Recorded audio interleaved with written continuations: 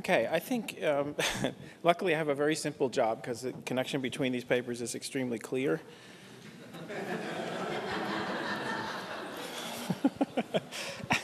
I actually did have in mind something that does connect these papers, but maybe I'll try it for just a minute and a quarter or something like that, just to get things started.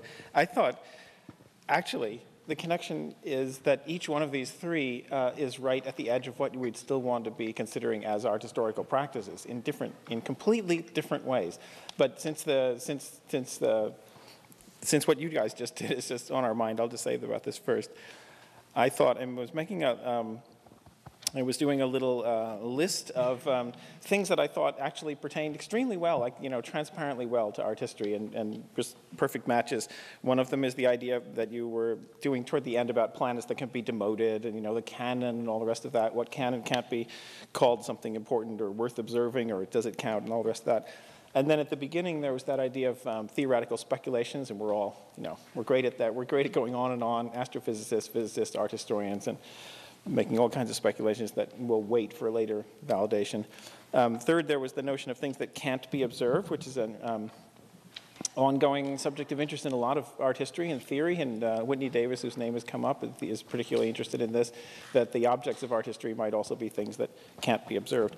And then, of course, in the whole middle section of what happens when everything folds in and the body is inside and then you're inside, and then the subject and the object are convoluted one with the other.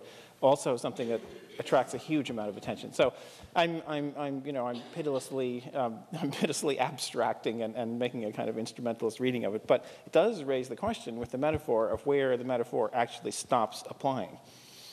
Because it does seem to me like it would have to stop somewhere. Otherwise, astronomy is not going to work, or art history is not going to work, and something. So that would be my way of putting it in that case. Just quickly about Isabel.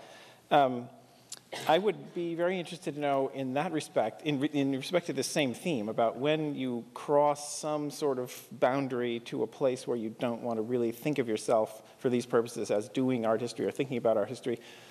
I'd be interested to know more about what you think about Stan Abe's intervention there, because the way I read that is he's very committed to a kind of institutional, Foucauldian, generally speaking, post-colonial approach to this material, where you do reconfigure transculturality to the point where you are saying, well, any transcultural motion, any transcultural move is a move which validates a certain politics or a certain nationality and so on. But once you occupy the Stan Abe position, right, then where are you in relation to transculturality and these other things? So it's also, to me, an analogous point.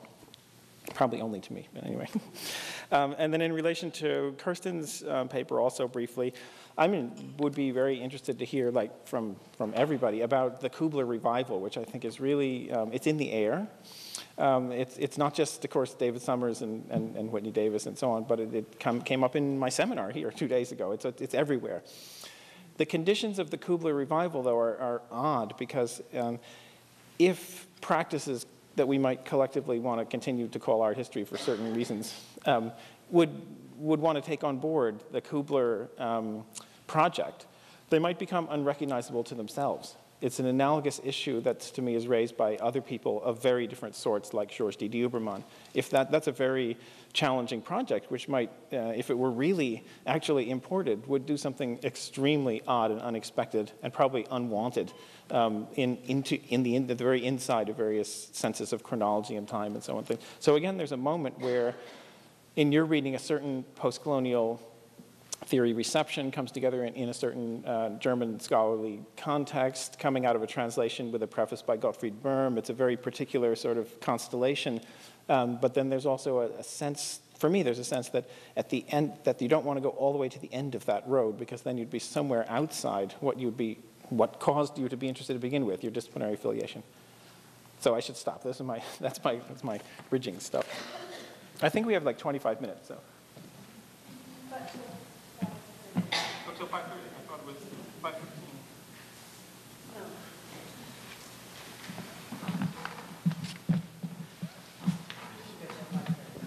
Okay. Anyone want to respond to that here? Or? I wanted to ask a question. Should I hold it until after? The question I have, my name is Michael Schreffler. Thank you all for your papers and presentations. I enjoyed it very much. The question I have is not for anyone in particular, maybe it's for everyone, but it's a question that came to mind through Kirsten Schankweiler's paper on George Kubler. If we're thinking about today writing art history in the wake of the global turn, then that means that there's a moment that's called the global turn. And my question is, when was that moment? I thought that this morning in Aruna's paper, you linked that moment to post-colonialism and Said and Orientalism, and you said 1977. In Kirsten's paper, it was, I mean, I don't know, do you see Kubler as the beginning of a global turn? I think you cited some earlier scholars, so have we always been in the global turn? I'm wondering how this works in terms of time.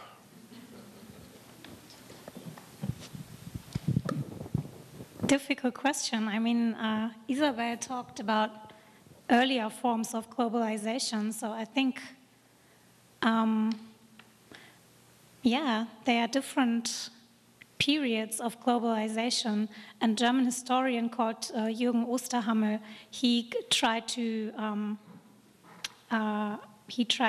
set up a history of globalization with very early periods and then coming to like colonization as a very early period, or even, I mean, slave trade and then the contemporary globalization.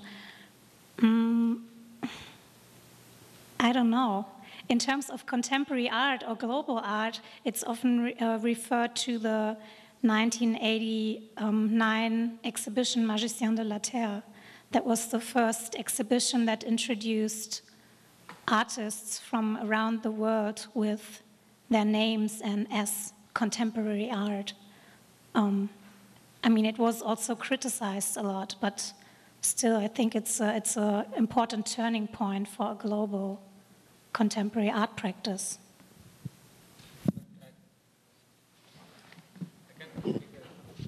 When we got the invitation, it was the turn aspect of it was more interesting, because in turn there is a moving away from to something.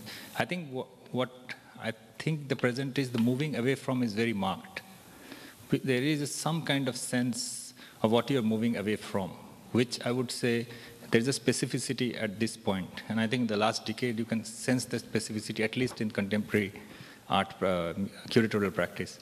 But about, say, in cinema history, this global cinema history always welcomed cinema from all over the world.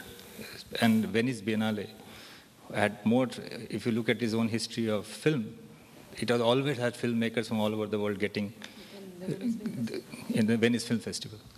So in cinema, always the global turn was much before, in a sense. They had to accept a different body of work as part of the way cinema was growing. So I think in art, it came delayed, but there is definitely a turn away from something. And I think in our own inchoate way, we all somewhere know that turn away very, between us, we seem to know that turn away. It is not yet very clearly demarcated or brought into some distinction. But that, I think that movement we can mark. I would read it like that. Well, I mean, the advantage of living in a planet that is a globe that turns is that it does turn every day. It's been doing that for a very long time. So I think, I mean, it's a question of when is the recognition of the turn occurring. And I think there are different recognitions of the turn that have occurred at different times and different misrecognitions. We could, I mean, this afternoon's panel also could suggest that, Isabel's paper suggests that there was a global turn in practice, at least in the 3rd century BC, at least in a specific location. I'm quite interested in exhibition histories. We know that there was an exhibition of Bauhaus art in Calcutta in 1929 that was organized by Rabindranath Tagore.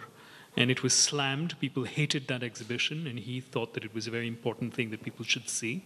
There's been some writing on this, but it's, So I could say that, that an international exhibition practice of contemporary art, a self-conscious international exhibition of contemporary art actually predates Magicien de la Terre by several decades in one instance. Everyone's pointed out to Catherine David and the Okwuyenmezor documenters. But those may be turns in exhibition and discourse, but I think the networks of practice have always been obstinately, curious about what's been happening elsewhere. And that shows in practice. There's a wonderful presentation by an art historian called Avinam Shalom, who's more a historian of Islamic art, who presented a very interesting paper on the, Mohammedanische Kunst exhibition in, I think it was Hamburg in 1910, Munich in 1910, which has Malevich going to see it. And you can see in Malevich's notebooks what's happening in his notebook. And we know about Karl Einstein and his exhibitions, right? So, but there are global turns before the global turns that we're recognizing today. And I think that if we think of a striated, it's interesting to think again of Kubler's proposition of the sequence. These are not chronologies that we have to ask about. Was there an earlier global turn and a later global turn? But was there questions about being global that were asked at very different points of time? That might be an interesting way to think about it.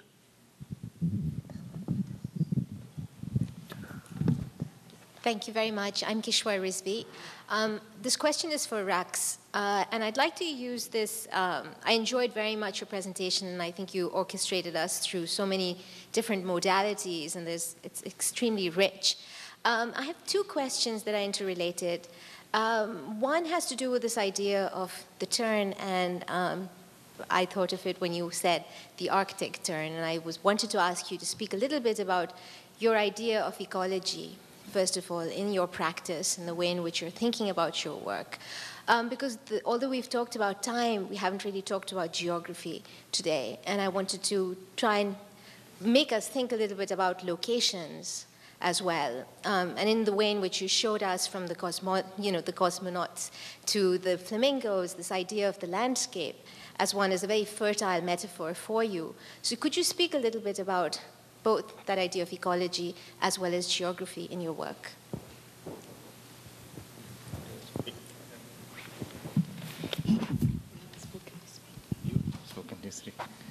No, see, the story that we were talking about at length about Rosa Luxemburg and our trying to make a work not about her, but through her, was an attempt to understand geography in the present, in a sense that what would this geography be? Because it's a geography that you produce, you create, as much as you are given. So this tussle to produce a geography, like the work was an attempt not to produce just an imaginary geography, but almost a physically linked geography where the kind of movements of things and people are very volatilely connected and then disrupted and forgotten.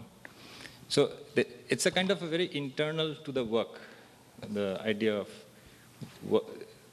even the surface of each day, where you see the planetary person, you saw those figures, the small photographs. Those are from the Galton archives, where Galton did this massive kind of project to understand the average prostitute, average Jew, average criminal, average. And what we found amazing was that Galton ultimately faced a very strange paradox, because in his attempt to find the average, he was superimposing one photograph and one photograph after. At the level of the 80, 90 photographs, he found that they have become extremely beautiful, almost like saint-like. So his method produced an image that his concepts couldn't come to terms with. So this relationship between practices, geography, things, this is something that we are continuously trying to understand and create. That is one. And the ecology part is like the sea thing you saw, there's more salt in your tear.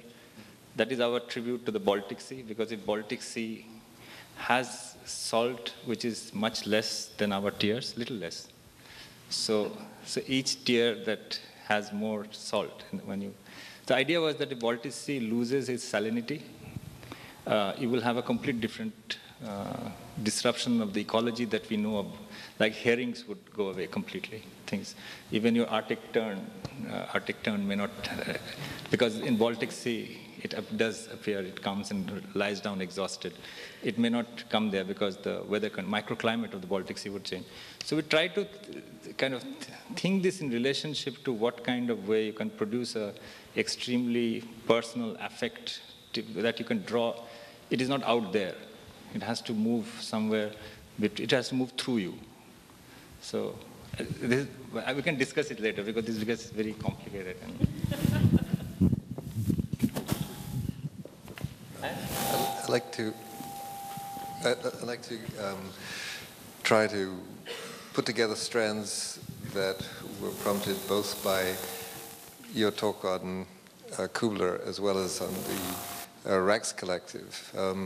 Just to try to think what sort of art history might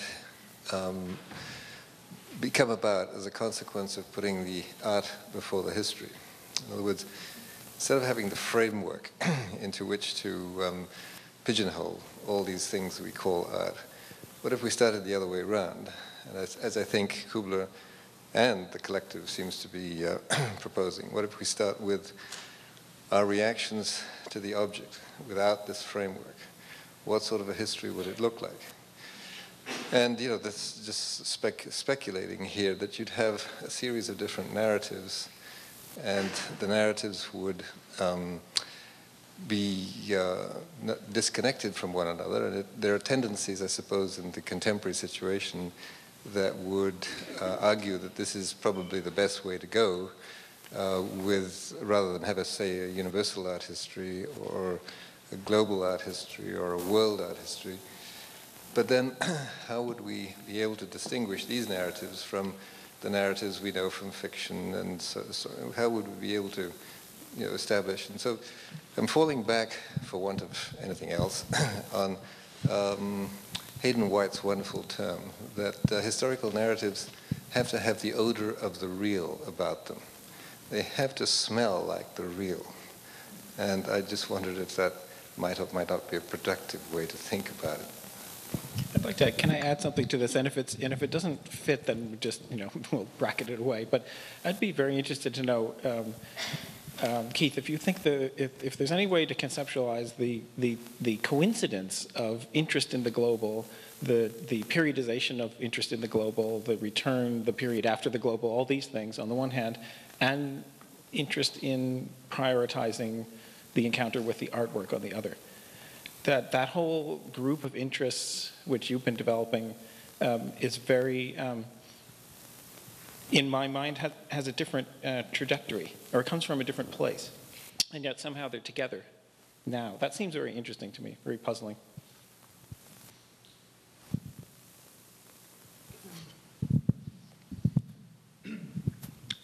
Thank you for that term, the odor of the real. I think that's a really interesting thing to hold on to. I'm going to start about this by thinking back to a childhood memory that connects to Gandhara sculpture. As a child, you were taken to the National Museum in Delhi, and it's school trips. And I recall being very struck. It's almost a moment of epiphany that I was thinking about when I was listening to Isabel speak, about looking at a Gandhara head of a young boy, which I then saved up money to buy a replica of. And that head, and still stands in my desk, it always said to me that nothing comes from one place. And it was, in a sense, a way of thinking about a place in the world. Trying to locate a place in the world is a real proposition. In a city like Delhi, through the 70s and 80s, which seemed to be at the far periphery of the world, where nothing seemed to happen adequately enough, it was a very, very real existential question for any person growing up thinking about the world to find a real place in the world. And I think actually reading Kubler is very interesting because he talks about scale. He talks about the scale of lifetimes and then the arbitrariness of the century, and then the scale of epochs and so on. And the other thing he talks about is, of course, scales of space. And obviously, trying to make sense of who you are means that you have to scale back in time and scale outward in space, because that's the only way you can draw a coordinate of your latitudes and longitudes that locate you where you are. This exercise, which is to draw a real map, has to proceed on completely imaginary wheels, because we cannot imagine the whole world in our heads. We cannot apprehend the whole world in our heads. We can only imagine it. We cannot apprehend the depth of time that takes us back to Gandhar. We can only imagine it. But it somehow is necessary in a real sense for me to know where I am and when I am today. In order to do that, I have to do this other operation. And I think that the question of a global art history is both a question of constructing a body of evidences that propose that global art history is a real object, but at the same time, it's an exercise in the imagination, because it can't be, you can't string those evidences together except through imaginative leaps. I don't know if that, and that's also by way of responding to your question about speculation. Where does the speculation end? I don't think it ends, but I think it provisionally ends at the acceptance of the fact that without being able to speculate across a large distance, we will not be able to identify proximate realities. I don't know if that makes sense. Yeah. I mean, you have to imagine the star you can't see in order to map the mile that you want to walk. Something like that. One thing about the order of the real. Last 10, 15 years, we have been trying to understand the order of the real in a fundamental way. And initially, early part, we tried it. We were in this whole very powerful essay by Dipesh Chakrabarty, the Provincializing Europe, this capital 1, capital 2, when this kind of powerful image of the waiting room of modernity. Now, I think for the first few years, we tried grappling the order of the real through the idea of the waiting room of modernity, and I think it didn't work for us, in a sense that it just could not give us the range of things and people, desires, intensities that surrounded us, and the trajectories and genealogies was so tantalizingly close and yet very difficult to comprehend, that the waiting room didn't allow for us an entry into the order of the real. So I think concepts also block us in some way to enter that order of the real in that sense. And I think last 5, 6 years, we have tried our own investigation, try to build our own concept, where laughter is an important part to generate the movement of the order. You know, the movement of the entry into the real is through a sense of laughter, a sense of disbalance. Like the brilliant Paul Klee painting of the tightrope. One of the great Return of the Repressed is the man walking between the Twin Tower. You must have all seen Man on Wire. It returns back into our memory as a field after 40 years. You know, it happens in 1972. That sense of that return, that order, conceptually through different ways, that I think we try. You know, that's our practice in that sense. So it's a battle to find the order, in not sense take it for granted. I just had one question to Isabel. Can I ask? Like you covered a huge. Isabel. Yeah. You covered a very wide range, almost 900 years, 780, and the last image is 780. But do you think that the very important category you use is the resistance to the hegemonic, the Greek? Do you think a category like resistance can hold us in 700 years to explain 700 years? It's in a strange way, it looks like the master image of the Greek holds itself as a very strong image, and looks like for 700 years there is some resistance to it. That's the word conceptually, resistance can play that field, can be operative at that long a field. Just as a curiosity, because I think it will be very difficult to make it operate at that scale of time. I'm not sure that I'm thinking in terms of resistance. Is that what you were asking? Scale of time in a concept, ability to operate in a scale of time. Mm-hmm. Well, these are all difficult questions because, as you were saying, it's a very broad structure and way of looking at the situation that I was describing, and I'm not sure that any of the frameworks and concepts that I applied today do in fact hold. I mean, I think my talk was extremely open-ended, and I made it clear that while I respect especially Stanley Abe's approach, and I think he really has a sort of definite attitude towards these major questions, I can't really think in terms of resistance. There are too many ways of thinking about it, about the interactive dynamics, and there are too many objects that indicate we don't really know whether it's copying, whether it is posturing, whether it is being aware, or whether it is being not aware of what is going on. There are so many, as I call them, reflective processes and identificatory processes and acts of admiration and devotion and acts of rejection. I'm not really sure what it all means. It's entirely hypothetical. But the point is that the point I think that Stanley Abe is trying to make is there is no truth as far as Gandhara is concerned, and there will never be. So how can I go on? And after reading his chapter in this one book, The Curators of the Buddha, I mean, my reaction was, I can either stop now because he really has said the most profound things that I've ever read about Gandhara, or I can somehow go on. And my meek response today, and ever since I read this chapter, was, or is, that I'm trying to look at a completely different question that hasn't been raised before, which is the question of gender. And then I reread, after I thought about gender, I reread the chapter a couple of times, Stanley Abe's chapter in the book, monograph, Curators of the Buddha. And I found this one sentence where he says, where Stanley Abe says, my whole work here really hinges on the point that, on his conviction that Western scholarship has always been and will continue to be invested in the idea that the non-West needs to be injected by Western blood, as it were, in order to produce, in order to be significant. If you don't feel that way, or if you don't think that you are coming from this historical position, then a lot of things don't work. But it's, of course, I'm always in that framework already, which is entirely the case.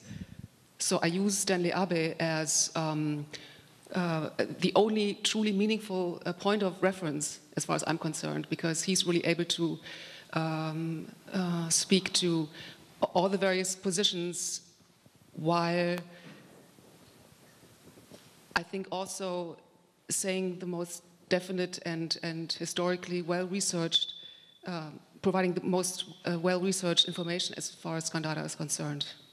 Yeah, just briefly about that, and then we have other questions. Mm-hmm. But so the reason I was asking that as you know, one of the themes about moving beyond other kinds of constructions, in this case transnationality and transculturalism and so on, is because once you get to the Stan Abe position, you're finished. Mm-hmm. And that means also that the concepts you've been looking at to pursue astronomy metaphors have now been occluded. Where are they now? Right? They've suddenly disappeared, and you have a smaller field, a very sharply defined field. So there's something strange happening there at the edges of that discourse, which is one of our main subjects here, I would think. So. Other questions?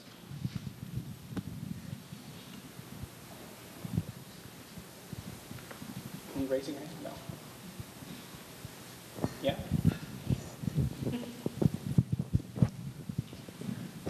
Hello, I'm Krista Kodres from Estonia. So it is actually not a question, more like a commentary about the reception of Kubler's book.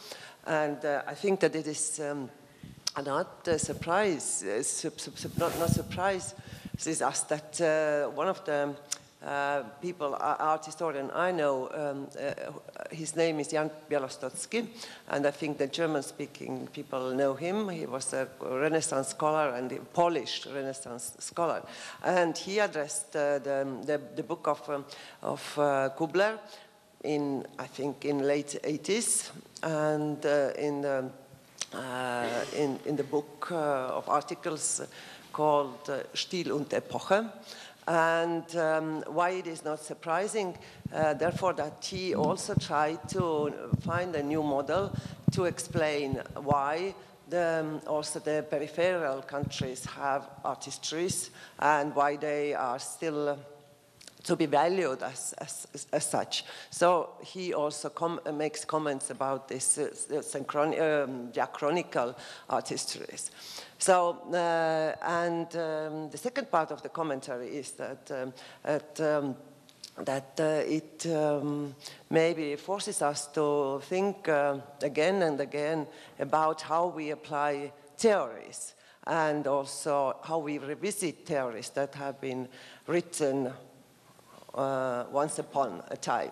And I think this is very interesting how we really pick up the concepts, because as far as I remember Kubler's book, it is, for me at least, a totally modernistic book and very, very having this ambitions of universality, and how now you as a young scholar are picking up the concepts that suit your theory, and this is the theory of equal art histories to be written in contemporary world. So that was my comment. Did you want to add something, or because of the reception in Poland? We talked about that Actually, this morning. I would like to give a commentary about the reception of Kubler in Hungary, not in Poland, in Hungary. Never mind. And it was exactly the opposite what Krista proposed, because it was translated quite soon, and it was considered as a cult book, absolutely a cult book, and it had two reasons. One of them was that a lot of people were fed up with the binary structure of official art history, official art, and oppositional art history and art. And this oppositional part embraced this Western modernism because they were eager to claim their connection to the Western modernism. So, and that was the reason, this binary construction, that Western modernism became very much fossilized in Hungary, even survived when it was deconstructed in the West. It was still very much alive in Hungary. So everyone who was fed up with this binary construction found an absolutely great tool to get rid of this structure. And the other reason that it was a cult book, that it gave a tool for that too, that everyone was fed up with being a younger sister, a younger brother of the Western modernism, just a clumsy one, a belated one, a second-hand imitation kind of stuff. And Kubler gave a very good tool to find a place within this situation. Well, thank you. It's so interesting to think about all the different receptions that Kubler had in different contexts. That's again what I was talking about, the simultaneity of the non-simultaneous. So yeah, that's basically it. You have to look at the contexts and what Kubler meant in a certain situation. I mean, I did a post-colonial reading of it, and of course, it's a very specific approach to Kubler.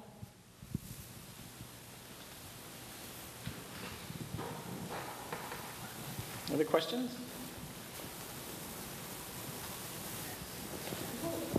So,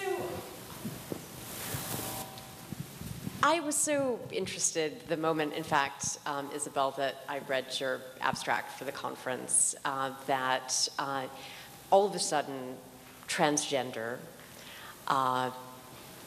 which some might say the trans in transgender is the trans and transhistorical is the evil enemy. And so here, and you know, I'm wearing a tie, so I have certain investments in the possibilities of thinking the trans. And clearly I'm not disinterested. So I've been bidding that. And I'm wondering about the gesture, to insist that the global, whatever its compassability or incompassability, has to be reformatted and shaped to the perimeters of a discipline whose edges we claim to know. And we also claim to know somehow when you're at that edge and when you fall off it. And that falling off the edge happens at the moment of the introduction of a term such as transgender, which seems to be impossible to think because somehow the Stan Abe position, whatever that is, because we haven't specified it here, it's been specified elsewhere, is somehow one of those signposts on the road off the map. And further, I'm also wondering, is transiting out of art history as we know it, I mean, I think that was the prompt of an exploded art history, is transiting out of it as we know it necessarily a dead end, or can it be multiple joyrides? So I'm wondering about what makes possible a different understanding of yet another global turn. Let's keep turning the global, that would admit asking additional questions, raising additional problematizations that would allow us to think with flamingos that turn further shades of red, and think with the possibilities of something that we would mark by a sign like the term transgender. And I would love to hear your responses about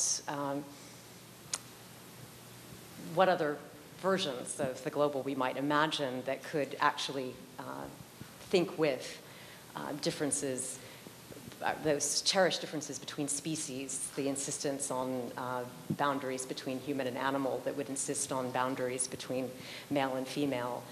There's a reason, arguably, why the term genre, in French anyway, and I apologize, it's one of the languages I think with, is also the term that it seems to me that these are linked, that is, that the forms that we think things take can determine the outcomes, but I'm hoping not. So I'd love to hear any of the participants to respond to a question of how thinking the global might actually work with thinking these other possibilities.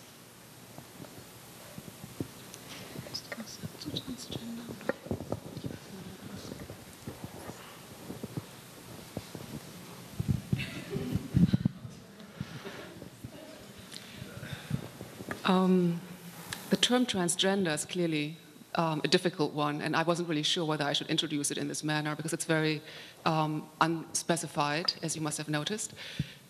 What I had originally planned to talk about was the fact that,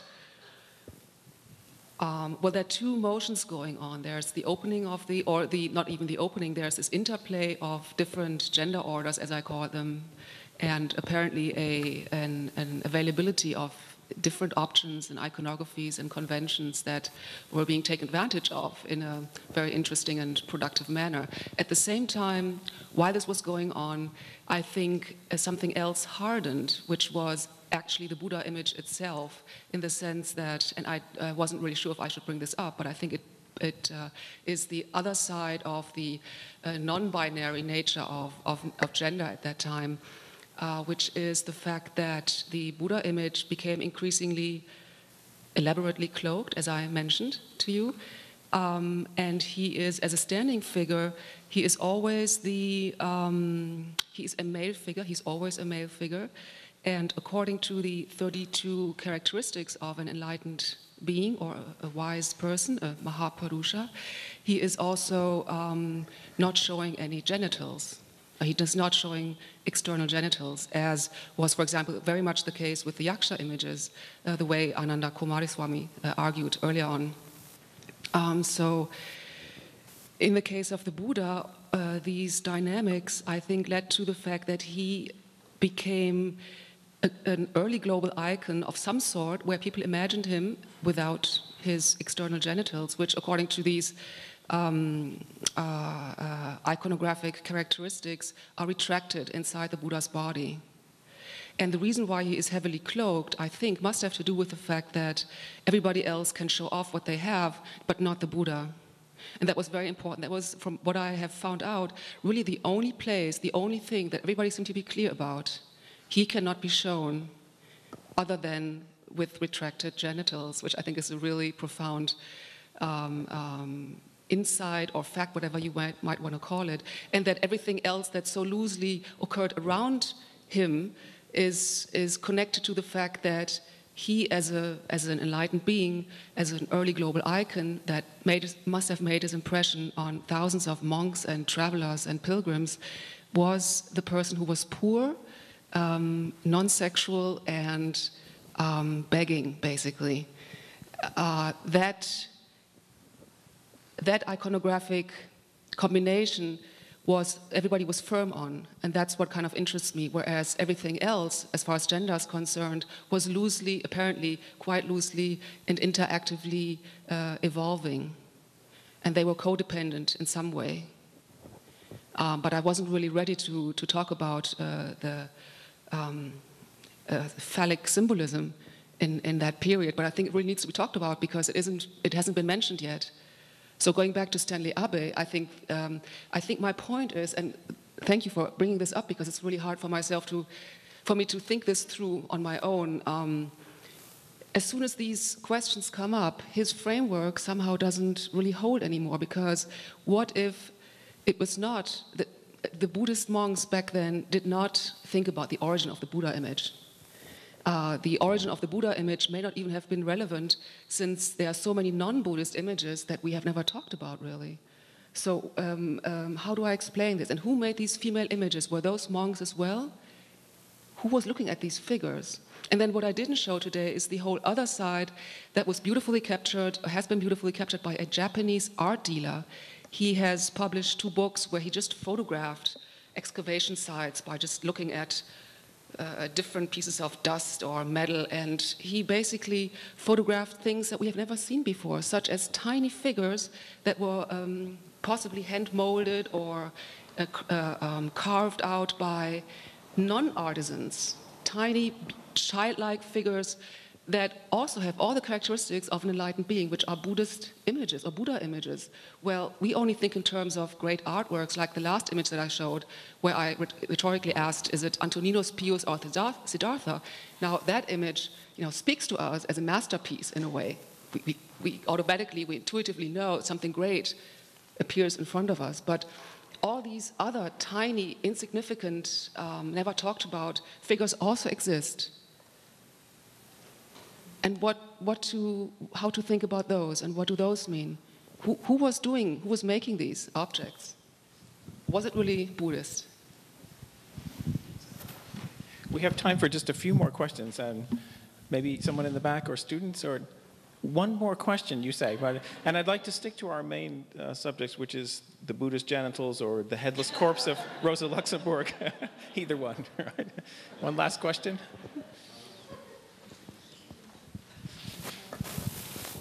This is more to Kirsten about Kubler's notion, the shape of time. I don't know if I've understood you right, but you seem to be suggesting that his work has got a lot of implication for post-colonial studies.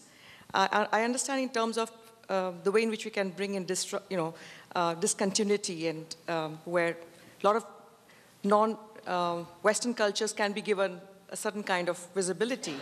Is that what you mean? Because I don't know if I heard you right, but you said in passing that cultures without textual tradition can also be understood. Is that what you were saying? That was one of the problems he was facing in his research. So that's why he kind of, I was asking myself, why did he came up with the shape of time? What was the starting point for it? And he talks about iconology and about the problems. Well, he's only talking all the time about all the art historical methods that he cannot use or that he rejects for his research interest. And I think that his idea of breaks and ruptures, because he says iconology is only interested in continuities, but he's interested in breaks and ruptures. And this notion of breaks and ruptures comes from his awareness of colonization But that's my interpretation. I don't know if it really was like that, but I can imagine that because he always worked on the margins of art history, so he really had some problems with applying methods. Okay, I don't see what that has to do with Buddhist genitals, but it's okay. So I think we have to stop. I'd like to thank the speakers, and I'll hand over to Aruna.